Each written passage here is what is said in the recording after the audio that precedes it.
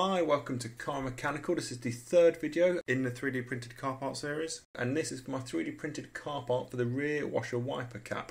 As you can see there, I don't have one at the moment. I've actually never had one since I owned the car, so I decided to mock one up in CAD, which took about 5 to 10 minutes. It's basically a hollow cylinder with another little circle in the middle for the washer nozzle, and I think it takes about 20 minutes to print, and I've put the settings on screen there. So with this model, I actually ended up going through a couple of iterations of the print. The first print I did was ever so slightly too big. It was a bit too tight on the nozzle, and it was a bit too big on its circumference to be able to fit into the wiper arm. However, doing it the second time, it was perfect and it went straight in. So out of all of the parts, this has been the easiest to model and the easiest one to fit. However, it's probably one of the ones that bugged me about the car for the longest time because of the rear wiper arm doesn't look that great. In fact, one of the next things I'm going to do is I'm going to paint the wiper arm as well, because you'll see in a minute how rubbish it looks. It's a bit crusty and rusty. Okay, so the print's done. I'm going to have a quick look at the parts so you can see what they look like on the inside. Again, luckily we see some of the artifacts inside the print, but on top it looks perfect.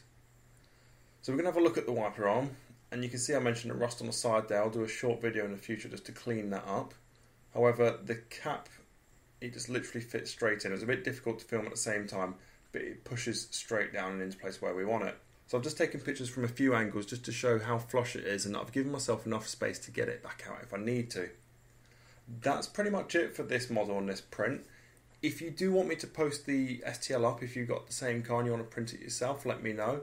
I'm now at the point with printing parts for the car where I've dealt with everything that I needed to get done. I'm now at the point where I can do the stuff that I'd want to get done.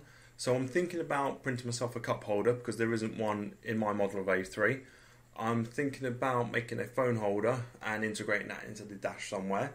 I have a boost gauge project that I'm working on, so that will fit some of the gaps you've seen in the head unit video. Other than that, I need some ideas. I do have a couple that are a little bit bigger that I'm going to be working on, but if anyone has anything they want to see me print and fit to the car, please pop it in the comments below. If you would like to see more videos like this, or just subscribe to the channel in general to watch the Audi A3 project videos that I'll be putting up, please hit the subscribe button, like the videos, and share the channel out to anyone else you think will enjoy watching them. Thanks guys, and back soon later this week with some more videos.